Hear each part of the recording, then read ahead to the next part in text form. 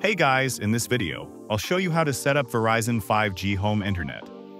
Alright, let's begin. First of all, fresh out of the box, you have your gateway device, power cables, an Ethernet cable, brackets, and clips. It's a pretty packed box, but it's really pretty simple.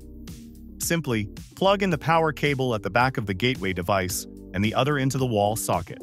Next, the indicator will blink white, and it will then change to blue.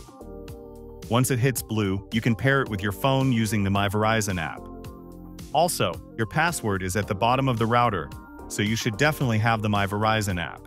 Simply, it points you in the direction of the tower, usually near Windows, and then helps you with the rest of the setup like mounting and so forth. Now, once you are paired, you will hold the box as you position it, trying to get the indicator to turn green, rather than yellow or red. Once you've got it in the correct position, you can then begin the process of mounting it.